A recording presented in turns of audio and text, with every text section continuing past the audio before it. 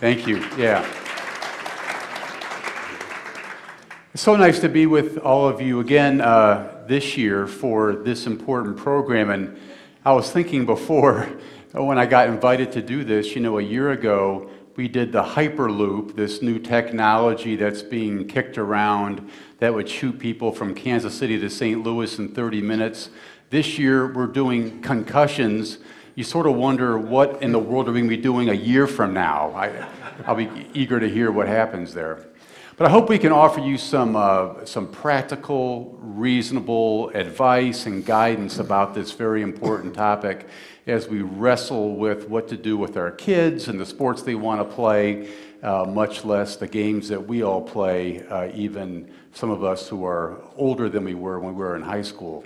So let me begin by introducing our panel, and we'll get started right away. Immediately to my left, John Cagle, Senior Manager of Advanced Concepts at sports technology company VICIS. VICIS was, hopefully will be again, a Seattle startup founded in 2013 that makes football helmets that Time Magazine has hailed one of the best inventions of the year 2017. The company went into receivership right before Christmas.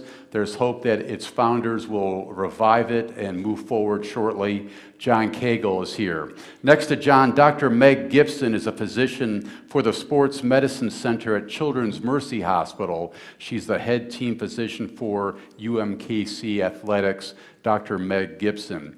And to her left, Tim Grunhard, former standout for the Kansas City Chiefs for so many years, played college football at Notre Dame, football head coach at Bishop Miege, coached at the University of Kansas. Let's give our panel a great round of applause, if you would.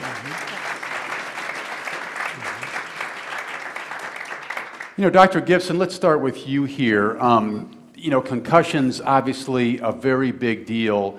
More and more people talking about this issue. How big a deal is this? So it's definitely something that we've seen grow a lot in the last even 5 to 10 years. And I think that one of the reasons we're talking about concussion more is because we're doing a better job of educating as sports medicine physician and people in the medical profession. We're doing a better job of educating patients, family members, coaches, athletic trainers, and then obviously with all that's gone on, with some very famous football players, et cetera, right. The media has picked up on this quite a bit, which I think in a lot of ways has been good for what I do because it's been a way to open up some discussion about it. I was going to say, why are we talking about it so much now? Because we've been playing football in this country for a whole lot of years, I think 100, in the NFL at least. Why is it a big issue today? So I think that one of the reasons we're seeing this increase is, just as science and technology have advanced and our research has advanced, if you go back even 15 to 20 years in the medical literature, concussions were barely talked about. It was kind of, as I was talking to some people earlier, you'd ask someone 3 words, and if they could remember those 15 minutes later, you'd say you're fine. Or if they didn't pass out during a bad hit, they were fine, they could go back in. Right. Now, as we're doing more research, we're learning more about the brain, we're seeing, so there's effects that sometimes last weeks, months, years, and then even potentially beyond that. So I think that as our research in this area has grown, it's really made ways for us to kind of look at it more and say, well, what can we do? Obviously from prevention, treatment, diagnosis, and all of those things. Tim, you've played a lot of football in your life, 11 years for the Chiefs. You played on the offensive line, obviously very aggressive, very physical. What concerns do you have about the impact that any concussions you may have experienced might have in your life at this point and where you are? Well, first of all, thank you guys so much for having us here. This is a great discussion. It's really needed.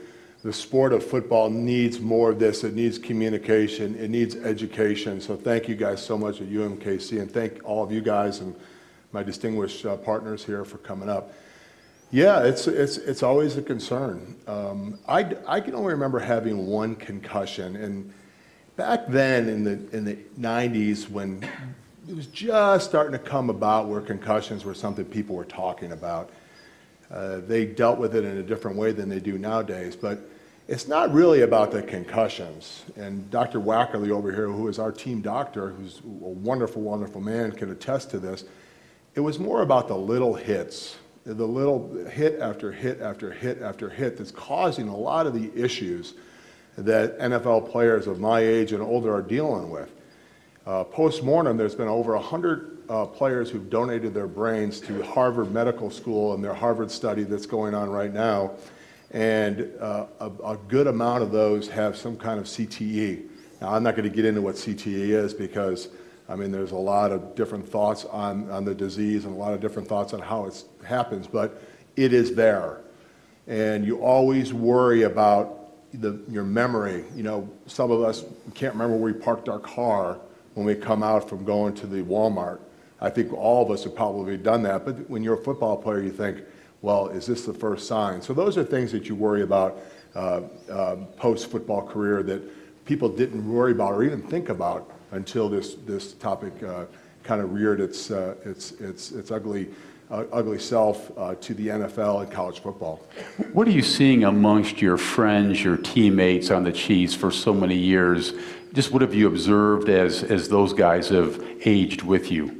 Well, you see a lot of guys that obviously are having some cognitive issues, but you know, I often tell the story about really this came to be because of a man that really was important to me, and his name was Mike Webster. Mike Webster was a football player, played for the Pittsburgh Steelers, and then came to the Kansas City Chiefs and was my mentor.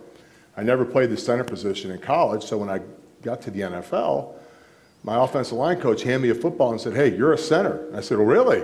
I've never played it." So he said, "You see that older guy over there?" And this wasn't Mike, this was Steve DeBerg. And said, "Hey, you need to go and snap to that guy." I said, "Right now?"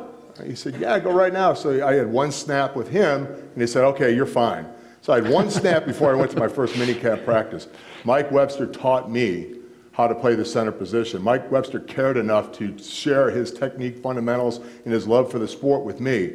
And now, as we all know, the movie Concussion, and from that doctor who was in that movie, CTE, was based on Mike Webster. And it breaks my heart that Mike had to go through the things that we all fear so much, and it wasn't taken care of. And he may be here with us now if it was, and it was addressed. That's why I'm so happy and so blessed that we can have these discussions. But Mike Webster, who was a wonderful, kind, gentle man who played for a lot of years in the NFL, died basically because of head injuries and trauma. How about your own kids? Do they play football, Tim? Yes, I have one son who plays football at the University of Notre Dame, and it's funny you bring that up because this year was the first time that he had his concussion. And we went through all the different steps. You know, I've worn lots of hats when it comes to concussions. I played the sport, I've coached the sport, and now as a parent of a player, you know, there's all different ways of looking at it, obviously, but it all comes down to the same thing. The University of Notre Dame and their doctors did a wonderful job of putting him through the impact test and making sure that he was ready to go, and it took about 2 or 3 weeks to get back. You know, and the crazy thing about it is it wasn't that big of a hit.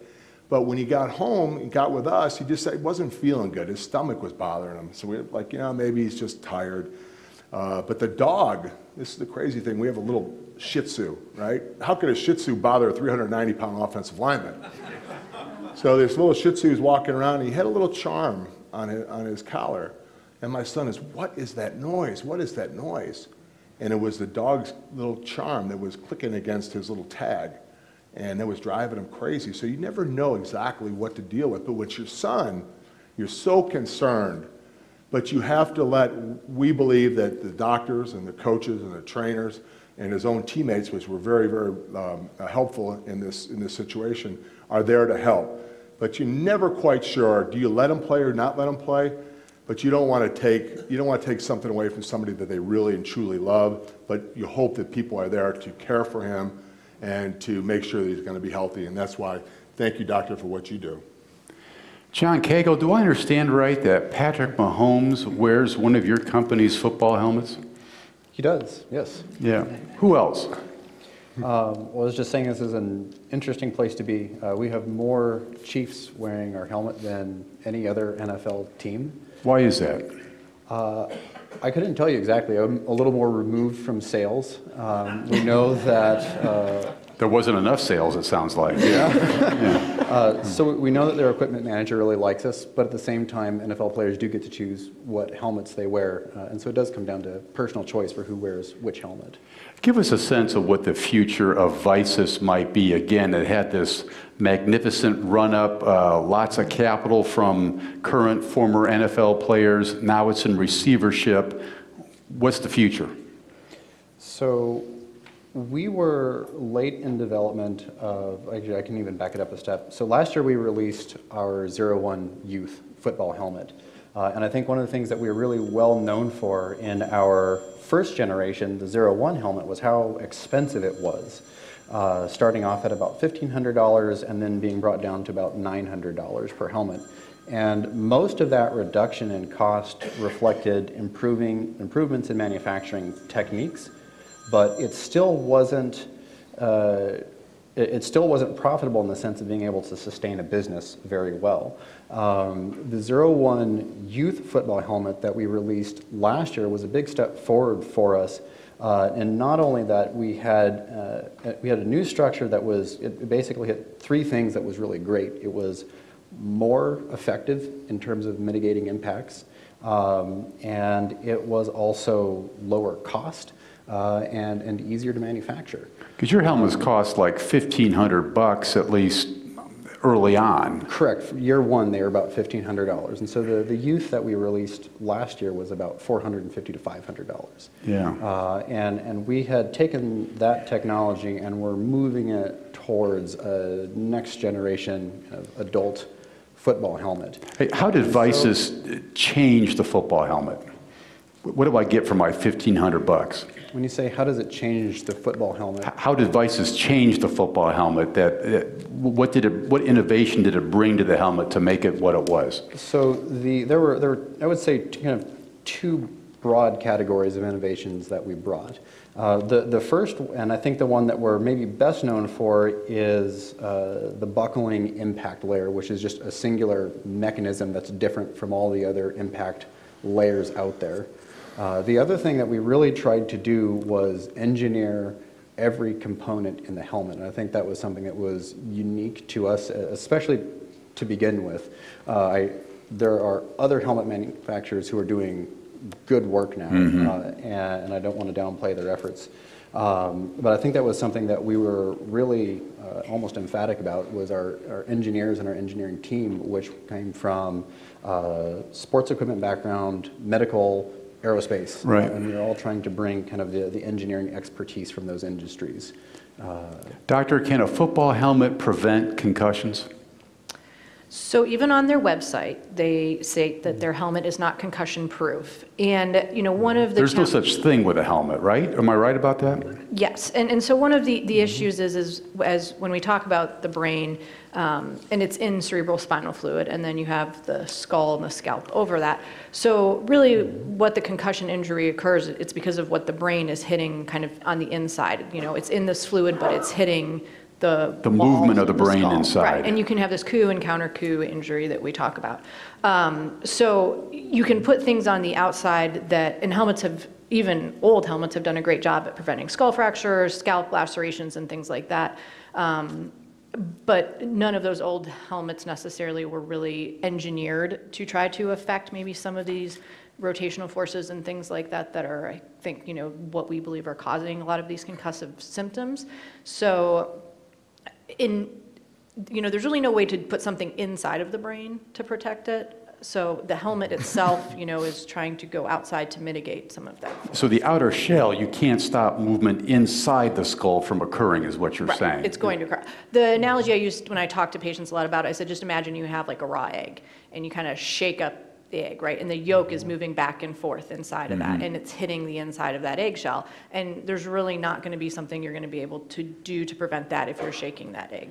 Tim, have you ever seen one of these VICIS helmets, and what did you notice about it? Well, they look like NASCAR helmets. They're a lot different than, I'm sure, some of the guys out here who played football. You guys remember the old suspension helmet? And then they went to the water helmet. We used to have water helmets, believe it or not, with these water bubbles that would protect your head and protect your brain, which was crazy because they were heavy and they would get hot.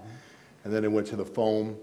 And now, and I don't know all the different components in it, but it looks like a NASCAR helmet where it's fitted on your head. It looks like almost like a skull cap when it's actually contours to your head, and the old helmets would sit on top, these contour to your head. So they're great helmets. And in fact, I have a feeling that you had some at Notre Dame, didn't you? I think my son was wearing one of your helmets, and I wish I would have brought that helmet with us. I didn't know that you guys weren't going to have a helmet, but it's amazing to see the technology that are in these helmets nowadays. But just like the doctor said, you can never, on the sticker on the back of an NFL helmet, it says this will not prevent injury or death.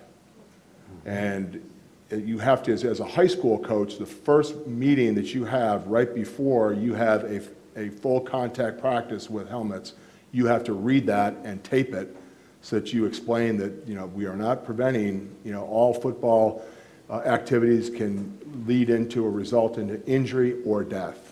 So it's that serious. Really an encouraging thing, uplifting thing to read before you go out in the field for the first time. It's something that you have to make sure that everybody's aware of, that there are consequences. And the NFL has done a really nice job.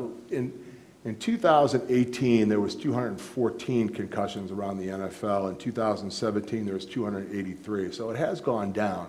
Why has it gone down? Well, I think it's gone down because of the technology in the helmets, but also the NFL has done a nice job of legislating the big hit out of the game, where tackling is a lot different now than it was even 5 years ago, 10 years ago, where they're teaching different technique and fundamentals with the tackle, where you're not leading with your head. When I was taught to block, I was taught to throw my head across the body and throw my head into a player. Now they're taught to use their hands, and you pass block and you run block with your feet and your hands, not with your head and your shoulders. We're sitting here, Doctor, talking a lot about football. But concussions obviously are a part of lots of other activities too. Tell us about that. I mean, even cheerleading, right? Maybe cheerleading most of all. Yes. So, I definitely have seen athletes of every single sport that have sustained concussions. I've had swimmers who have sustained concussions swimming. You wouldn't think, that would be a very high-risk sport. Cheerleading is actually very interesting. And when you look at kind of the sports, especially at the high school level, when they kind of record sports injuries, cheerleading is usually excluded from that. So if you're looking, football is obviously the highest, followed by women's soccer. But cheerleading isn't included in that. And, I see a lot of cheerleaders that get kicked in the head. I see a lot of cheerleaders that get dropped on their heads. So it's definitely another area where we are seeing a lot of injury. And there's something almost about the mentality of some of those cheerleaders and those coaches, and it's like, oh, we can't stop. And I feel like in some of the other sports they've kind of got that a little bit more, so I think that's where a lot of education has been really important. Help me with swimming. How do you get a concussion when you go swimming? I could probably figure out a way to do it, but you smash your head into the wall on backstroke, you hit the ground, accidentally die. How you did that driving in, I don't know. Do we know what the most dangerous sports are for our kids? Is there a list, a ranking? So that's actually very interesting, and I did bring some statistics with me. I won't share them all with you, but if this is something that you're interested in, the high school, let's see here, I want to get it right. So the National High School Sports-Related Injury Surveillance Study is kind of published every year, and they call it the High School RIO, so it's a survey that's done, and the most recent results I found were the 2017-2018 year. And when you look, and again, they don't have cheerleading here, but when you look, the highest injury rate is in boys football, and then after that is girls soccer. Now, interestingly, when you compare sports, and this is for all injuries, but when you compare sports, girls soccer has more than boys soccer. Girls basketball has more than boys basketball. So, and that's another thing that we've heard about with concussion literature also is are females athletes at higher risk for these injuries? And comparing some of these sports, it would seem that the answer is potentially yes. But we don't have girls playing football or contact football as much in this country. But that'll surprise a lot of people, what you just said. I think it will. I think a lot of people don't necessarily think of females as being, as maybe serious of an athlete, and maybe their risk for injury is less, but that's actually probably not true. Yeah. Can you talk just for a moment, Doctor, about what does concussion and repeated hits to the head, to borrow what Tim was saying, what does that do to the brain? What's the consequence of that?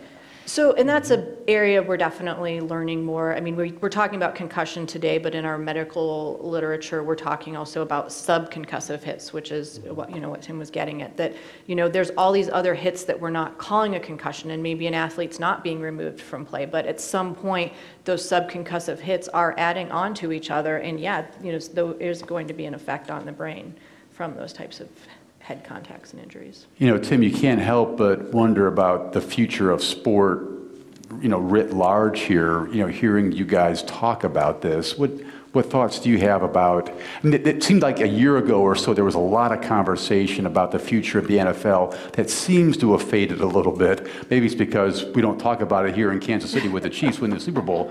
But what do you make of it all?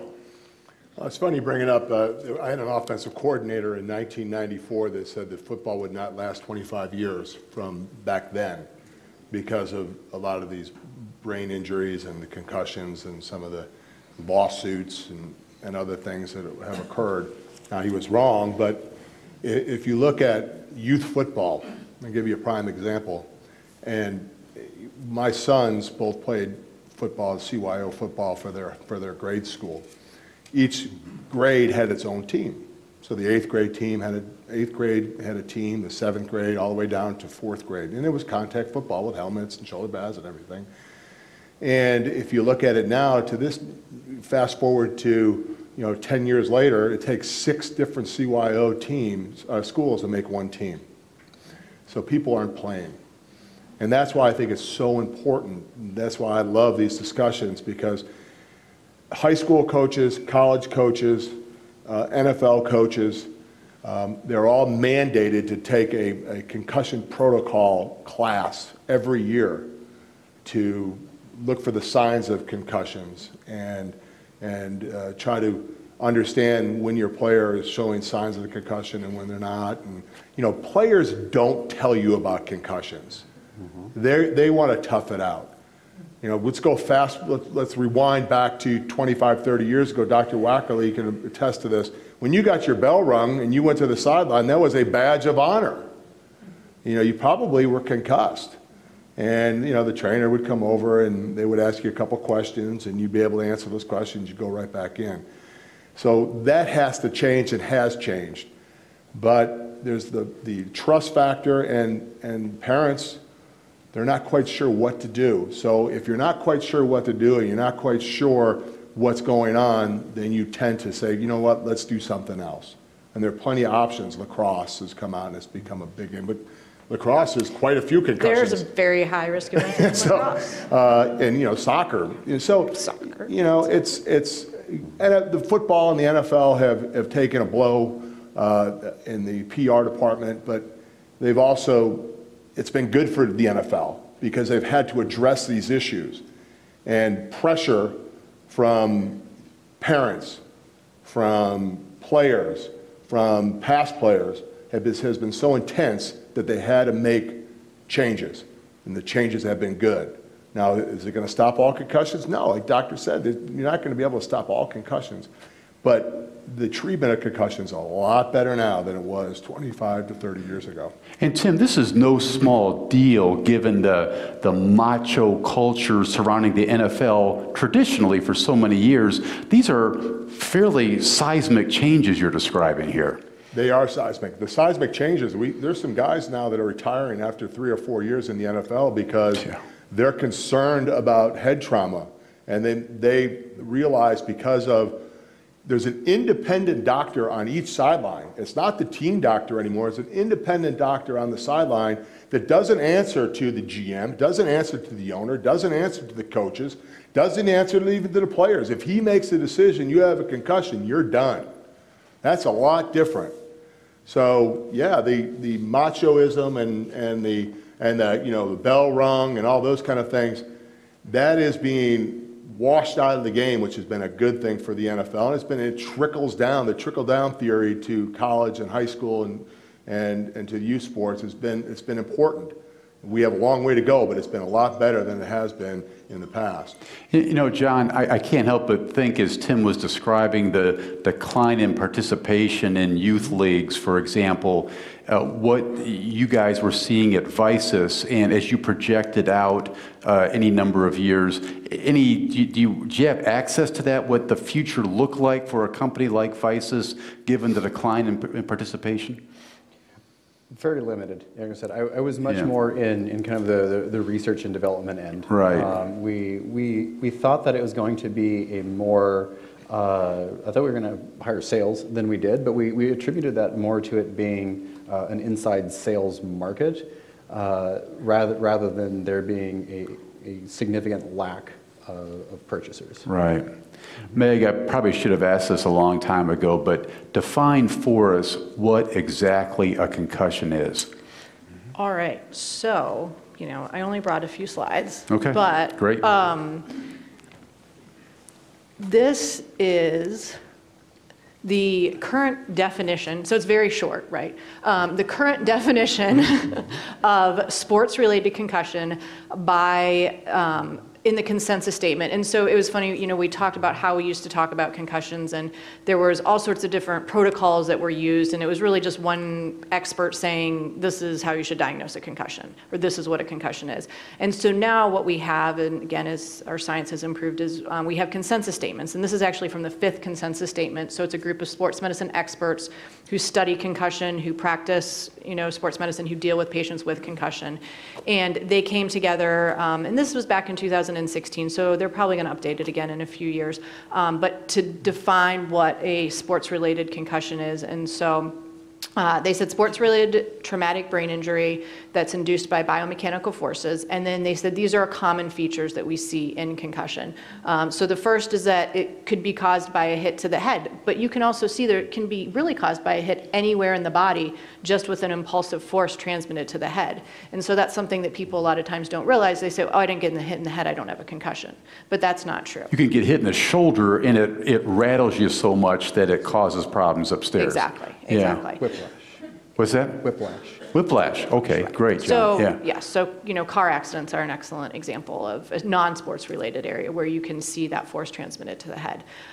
You get a rapid onset of these short-lived symptoms, and usually that will resolve quickly for a lot of people, but then there's other people who maybe don't have their symptoms initially. As you were saying, your son at the time, he didn't feel that bad, but then later he started noticing more and more symptoms. So those can evolve. It's insidious in that way, right? I mean, it sort of creeps up on you in some cases. In some cases it can. And so, you know, I think a lot of that probably has to do with when you're in the game and you have that adrenaline, and maybe at the time you don't really feel it or you don't realize it as much. You got some adrenaline going during those games? Yeah, I mean, and the funny thing is, I didn't mention this with Colin, who had the concussion on Saturday at the game on Saturday, playing Navy. Didn't feel great Sunday, went to practice on Monday, and just could not do anything. Just didn't know the plays, couldn't line up, couldn't do it. And they hurried him off the field. So it took till Monday for him to show that, and then from that point on, those little things were showing up. Yeah. And then one of the other challenges with concussions is that this is really a functional brain injury, so there aren't a lot of structural changes in the brain. So with our current standard imaging, such as things like CT scans and just basic MRIs, those studies don't really help us diagnose concussion, and that's kind of what point number 3 is getting at, is that what our studies that we use regularly in the hospital today aren't going to help us with this diagnosis. Now, that's not to be said that in the future there's definitely doing a lot of research, and there may be some, but right now it's very research-based. It's nothing that's clinical.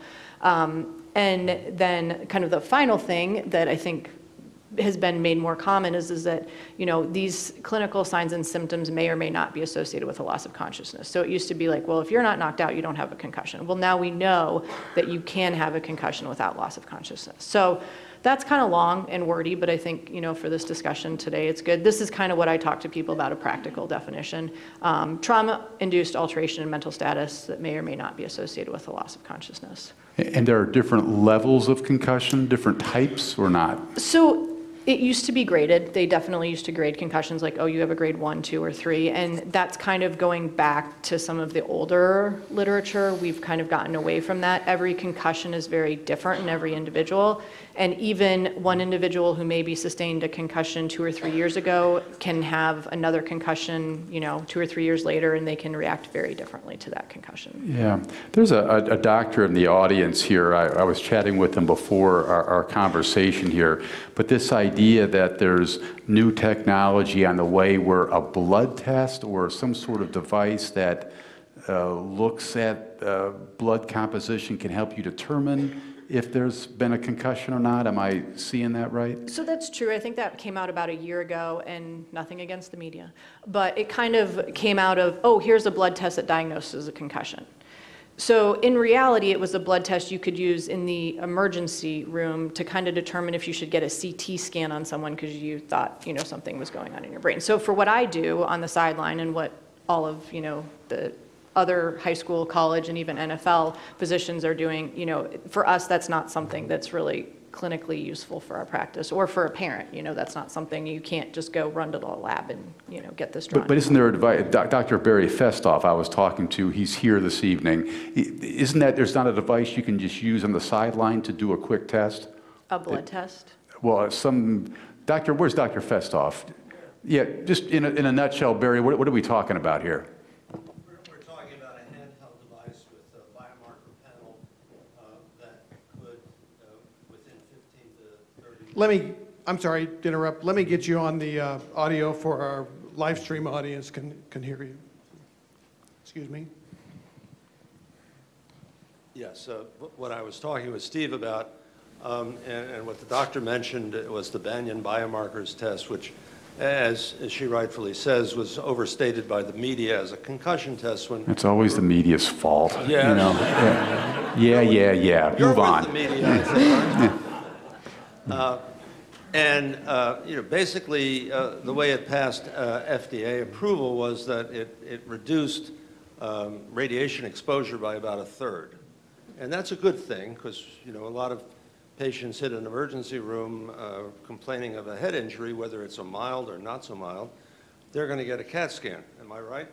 That is They're not going to leave the emergency room without it. And so if you could save that in 30%, then that's valuable. What we're talking about is a handheld device that could, through Bluetooth technology, transmit information, from that handheld device to a HIPAA-encrypted central computer for access by providers, by patients, by other individuals that would also contain not only the biomarker information, but clinical features like Tim Grunhard mentioned the impact test and things like that. Right. Dr. Gibson, can you react to that? Does that sound like it holds promise to you? I don't mean to put you on the spot here. I'm just trying to guess. So I can't say that I'm familiar, Okay. with exactly that specific test. When we diagnose concussion right now, there's not one single test that says you have a concussion or you don't. And it's the same thing that the independent physicians are doing on the NFL sideline, which is similar to what we're doing. And high school athletic trainers are, you have to use your clinical exam, you have to get a history from your athlete, you have to examine them, and then there is a multitude of other tools that we use. When I teach fellows and people about this, I kind of say, you have your concussion toolbox, and there's all these tools in your toolbox. So you have to, do your exam, you have to look at their balance, you have to test kind of their visual tracking, you have to test their memory. You need to then, kind of look at things like reaction speed, visual motor speed, and those are things that impact test does in addition to looking at memory and things like that. Is that what happens when an NFL athlete goes into that concussion tent, some of those tests you're talking about? Well, I don't know. I don't personally do the concussion tent. I've never been in the tent. So. He just told me to get back on the field. Yeah. But those are kind of the standard of practice. And so that consensus statement that I mentioned said, and the American Academy of Neurology puts out a similar one and says, this is the things that we should do to diagnose concussion. I'm guessing they're not sitting down and doing an impact test, a computer test there, but they're using probably their clinical tools. John, at your company, was there anything else being done, being looked at to help determine when an athlete suffered a concussion, or anything else on the cutting edge that might be useful for us to know about? Sure. This isn't anything that we were doing at VICIS specifically. We didn't do a whole lot of kind of human level research and interaction, but we did try to keep pretty well appraised of what was happening in the scientific field. I think one of the things that will be really interesting, especially given where we started this discussion, which was with CTE and kind of the notion of chronic hits, and the notion that right now, concussion, we like to classify it as a binary outcome, but it's really not. It's not just as simple as somebody was concussed or they were not concussed. Right. And if we look at a couple of groups, one that I've paid a lot of attention to is the Purdue Neurotrauma Group. And they're actually coming out, or they've been looking at mechanisms, and that's one of the things that's most important, is because if you want to try to control something, you have to understand what causes it. And that's one of the things that we're really struggling with concussion right now. And of the things that they've published, I think the one that I've paid most attention to is what they call the default mode network. And that's referring to functional MRI imaging. And it's basically looking at pathways within the brain and how they change before, during, and after a football season. And so I think that that's something that we really wanted to pay a lot of attention to, because they're starting to look at what happens with more every down type impacts, which we're very well aware of. But if we look at the current standardized tests, they're much more focused on the 99th percentile impacts that lead to concussion. And we can, and we were kind of heading towards discussing, we may release multiple models of the same helmet that predict or that protect in different regions of impact, because you only have so much impact protective material. And we can optimize a helmet for a 99th percentile impact, but it will come at the cost of a 70th percentile impact, and vice versa. And so, like I said, one of the big questions that I like to say, or at least discussion points, is bringing up, why did people wear helmets to begin with? I think pretty much everybody agrees on the first one, which is, let's prevent skull fractures and death. But as soon as you go to the next one, people start to disagree pretty quickly. Because you might say, well, I really want to save my brain for CTE, which is great. But you might also have somebody who says, my contract is on the line, and if I get a concussion, my professional hopes are done. And so you might have two different individuals who have two different desires out of their helmets, and understanding, or at least giving somebody the option in their protective helmet is something that we've certainly discussed. And what that Tim, that notion of a big payoff that John is talking about here, how does that play into the experience you've noticed watching your teammates over the years? Well, it certainly plays into some of the decisions that are made about trying to quickly get back on the field. You don't want to be the Wally Pipp, where they take you out and you never get back in. But you have to be able to be truthful with yourself and truthful with the doctors and the trainers, and that's not always the case.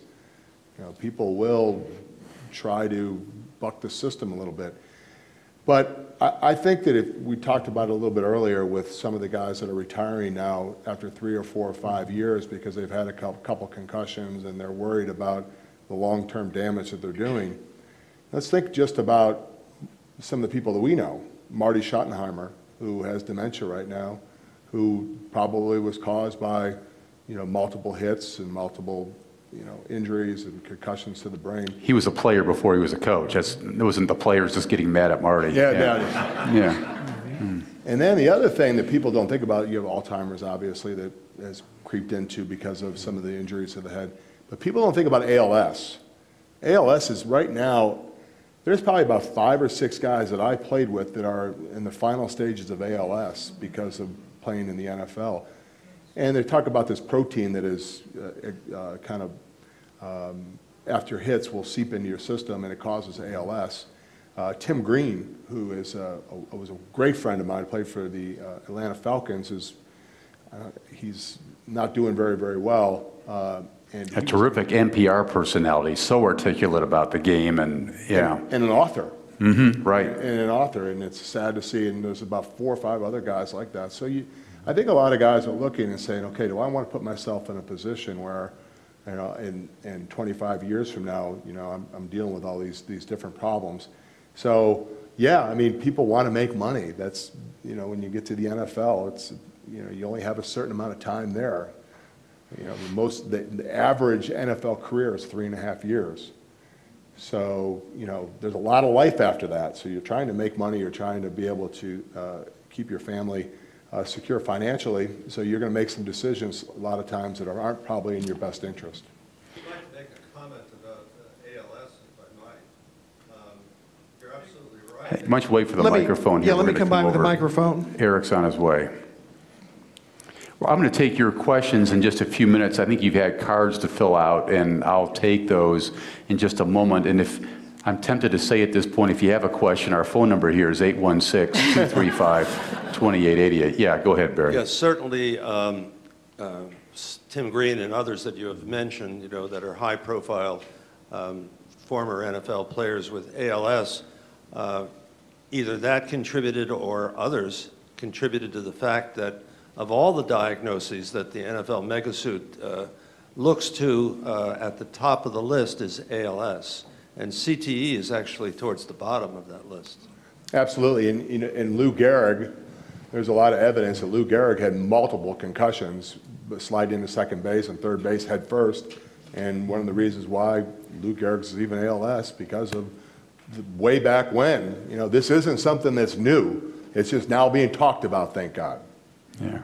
Meg, how are we doing when it comes to training young athletes about what a concussion is, what head trauma is, how they should recognize that, and what are you seeing in terms of hopefully improvements on that front? So, I mean, I think that the education component has gotten a lot better.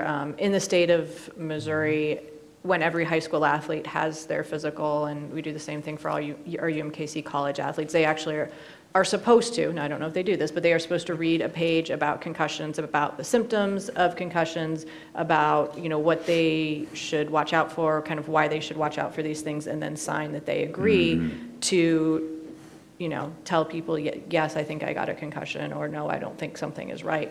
Now, as you know, Tim mentioned, there's still a lot of athletes who want to minimize symptoms and say, no, like I'm fine, I want to keep going. And I think that will always be there. You know, we kind of, this culture we have around sport is you just tough it out. And so I think that, you know, we need to continue to educate people and say, you know what, like, no, this is serious, and if you're not feeling well, it's better to sit out and, you know, maybe miss 1 or 2 practices, because maybe you don't have a concussion, rather than, you know, missing months after that. So Meg, what's your bottom line when young parents come to see you with their kids and they ask you about, you know, playing sports and the dangers or the risk? What are you advising these days? Yeah. So, I mean, that's you know, this concussion talk that I give, or what I've talked to parents and patients about, and, you know, it's something probably about every week I deal with, because I always have a parent saying, well, should they go back to this? And, you know, so one of the things that we need to address is that in our country, obesity is more of an issue than sports-related injury. So, you know, if we're telling kids don't play football, and let's say that's the only sport that kid wants to do, if he doesn't do anything, then the chances of, you know, him being overweight is probably far outweighing any, you know, potential risk maybe he had by playing the sport. The other thing I tell people is, and I see it in my clinic all the time, is I see a lot of kids who have concussions not related to sports. You know, I see a kid, you know, I'm not kidding you, got hit in the head with a tennis ball in orchestra class and ended up having symptoms for like 6 months. In orchestra class? In orchestra class. So, you know, you can't control everything. You know, we can't put people in a bubble. You could be walking down the street and slip on ice. You can get in a car accident. So obviously there's things we can do to kind of decrease risk. And I, you know, talk to families all the time and athletes about, you know, making smart choices, about making sure, you know, that they're following the rules, that they're doing things correctly, they're using proper technique. You know, we talk to athletes about playing style. You know, if you're a kid who always dives for a ball, like, maybe, you know, you shouldn't dive for the ball. Like, I know that's hard to say, but, you know, if that's going to increase your longevity and your opportunity to play that sport, then maybe those are some smaller changes you can make. Because in general, I mean, I'm a sports medicine doctor, but I really do believe that the benefit of sport, you know, outweighs the risk. Ingrid from Portland, Oregon writes, I had a concussion a few years ago and I find that I'm prone to weather-related migraines. Is there any correlation between these two facts? I guess that's for me. That'd be my guess. Yeah, I guess. I will say, that, even today, I was talking to someone and their daughter had had a concussion in 2011, and she still gets, kind of migraines and dealing with headaches. And I think I talked to, another family member here. And, we don't know exactly at this point, but obviously, the brain was affected at that point. And if it's like, well, I never had this before, and now I'm experiencing it, then, there potentially is something there. John, how do you prevent possible false sense of security from improved protection like your company offers, which could cause risky behavior? How would you react to that? I would say I would look at what kind of more research that's been happening. So if we look at Virginia Tech, they came out with their original risk function protocol in the early 2010s. 2011, 2012, and that was based off of a little more than 300 athletes over the 2007 to 2009 season. Mm-hmm. And we know that what happens to the brain is far more complicated than the linear acceleration that it receives, but it's something that everybody can relate to easily. The mean acceleration that was associated with a concussion was about 100 Gs. A similar study came out last year, and it was starting to look at this notion of, and something that we, especially if you go to the automotive industry and you look at how people are injured in cars, we know that biological variation is enormous. Mm-hmm. And so they're starting to look down that, but they've now looked at 500 players over the 2016 to 2018 season. So now there's rule changes, there's techniques that have come into play. This was associated with kind of two separate papers, so I'm drawing between the lines here, but the mean linear acceleration was actually 70 Gs. So one of the things that also associated with that, and this is between studies, was that the head impact count burden increased between, at least from my understanding, between kind of the earlier studies and the later studies. That were conducted. And so that's another one of these things when we look at concussion is it's not talking about a binary event. It's not like turning on or off a light bulb. Mm-hmm. It's something that can vary with time. And as you take moderate, I actually don't even want to say that, but as you take consecutive impacts, it affects the brain. And that's one of the huge reasons why nobody should ever claim that they have a concussion-proof helmet, because if you take a larger number of smaller impacts, you're still affecting the brain to some extent. It was your company that labeled its helmets 0, which implied to me no concussion. Starting from scratch. Starting from scratch? Yes. Okay. Kind of in kind of the very kind of geek way that you start counting from 0 rather than 1. Another question for you, John. What does a typical football helmet cost? I gather that could be... Now it really depends on your level of play. Mm-hmm. As you go into the professional level, it's not at all uncommon for them to exceed $1,000, even $1,500. That's actually become quite commonplace. Many of the professionals are now wearing custom fit helmets that have 3D printed parts in them, and so the whole kind of scanning and printing process is quite expensive, and that's something that doesn't really scale well to the high school level. As you go down to the high school level, then I think the average sale price is going up, but it's still significantly lower in the probably less than 500. Tim? I could touch on that. I was at Bishop Miege, and we had a certain budget at the school to buy helmets, and every year we could buy 10 helmets or so. So we would open up to parents and say, if you'd like to buy your son a helmet, we'll get the Rawlings rep or we'll get the Shutt rep out, and they can give you a presentation. You can look at the helmet, and if you want to buy it, we'll recondition it, we'll take care of it, and after 4 years, if the helmet's still viable, you can either keep it or donate it to the school. You'd be surprised at how many parents won't spend $500 on a football helmet, but yet in the spring, they'll buy an Eason bat for $600. So they're not buying a helmet to protect their kids' brains and injury, but yet they'll go buy a baseball bat because they think their kid's going to hit a home run for $600. So it's kind of funny how that works. You know, we talk about how important it is, but yet people don't put their money where they really should, and that's in the protection of their kids. John, a question here. With all the helmet manufacturers that have gone out of business due to liability lawsuits, how can a company survive in this environment?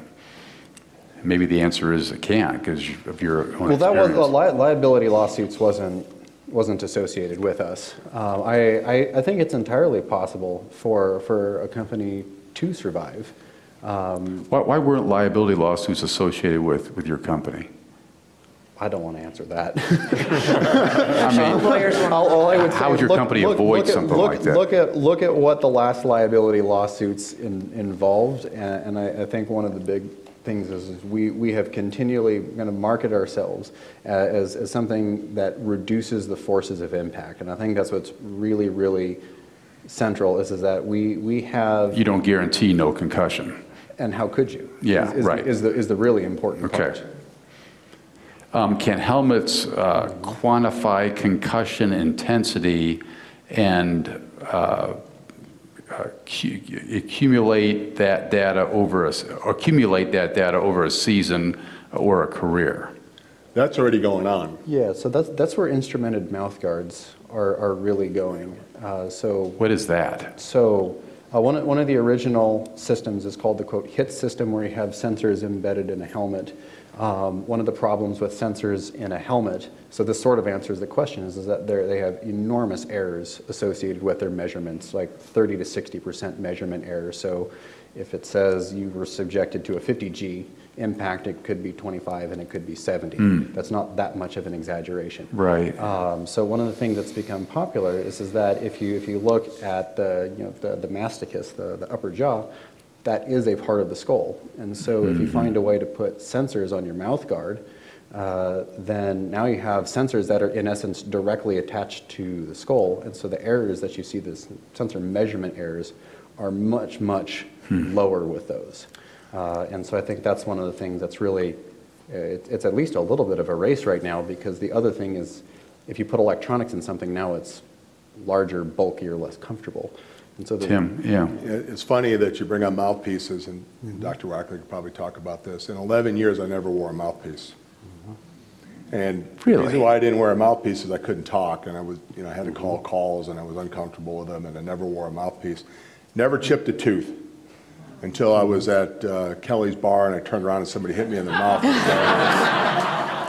So that was on a Thursday night after one of my radio shows, and I went to the game. We were playing against the Carolina Panthers. After the first series, I came out and said, "I think I just chipped my tooth." So they had to pay for it. So that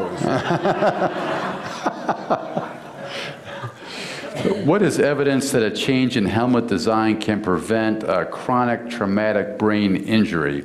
Why don't you just take that one, John? I think we sort of been covering that, so we're still trying to understand the mechanisms of chronic traumatic brain injury. And before you can really understand the mechanisms, you can't really hope to control or affect it. Will there ever be an effort to adjust the CSF, cerebral spinal fluid density, for temporary periods to allow less deceleration risk? Wow. I don't think so. I mean, you can attest to me, It's but funny. the brain is very sensitive Some to of my pressure. colleagues and I have talked about that. We're like, oh, we should just find this way you can inject a little bit extra right before the game. I think risk of infection and death No more injections, please. would probably outweigh any potential benefit of that. Doctor, how about this one? Can you address the unique post-concussion challenges faced by older adults as a result of falls? Yes. So I do see a good number of patients with post-concussive syndrome not related to sports-related events. And, you know, it's interesting because not even necessarily in older adults, but even in just those who are functioning in the workplace, a lot of times we'll have people who are dealing with, you know, chronic headaches or depression, difficulty kind of with eye tracking, inability to continue to hold their jobs. In our older population, balance is an issue at baseline, and if you have a fall and then have concussive symptoms and your balance is worse, you can imagine how that can kind of be compounded by that. So, you know, all of the issues that we see in post-concussion syndrome in, you know, our younger, middle-aged, and older adults can kind of be amplified, especially if you're starting, you know, with a maybe medically more challenging baseline. Just a couple more here. Which is more common, a concussion caused by sport or a concussion that wasn't caused by sports? Can you answer that one? I mean, I don't have the statistics in front of me, but I would imagine it would be non-sports related concussions. It's interesting when you look at like how many concussions there are. It's like 1.8 to 3.6 million is like a statistic I think the CDC has on their website. I mean, that's a huge difference, right? Like that's a difference of 2 million right there. But yeah, I mean, I would imagine that most of those are not sports related. Do these injuries cause side effects related to language? They can. Yes, They can. I think yeah. I was actually saying, you know, that a lot of my patients who are having maybe memory issues or speech issues where they can't find a certain word, we'll actually send them to speech therapists, and well-trained speech therapists can definitely help with language and memory issues after concussion. I hold in my hands the last question for the evening. Discuss promising technologies to detect CTE prior to death. Any of you? John, anything? Right now, I think the best thing that we're heading towards, this will be a two-part answer, is understanding that the pathophysiology and the pathomechanism associated with CTE and even Alzheimer's disease occur in everybody. They are more pronounced in people who are diagnosed, and one of the big things that's come out with CTE is being more focused on actual outcome measures. And so we certainly have, I think, a lot to learn from something like Alzheimer's, which is a much almost purely biologically based disease, even if things like repetitive head impacts influence it. And so finding ways that we can detect it in a person is challenging, because you can look at something like Alzheimer's where you have a fairly large neuronal loss, but the brain is able to compensate through alternate pathways. And so that's a difficult question if you're talking about something that exists in everybody, but the real outcome is personality changes. That's John Cagle, Dr. Meg Gibson, Tim Grunhard. Give them all a round of applause for being here this evening with us. All right. Good conversation. Thanks for the good questions. Appreciate that.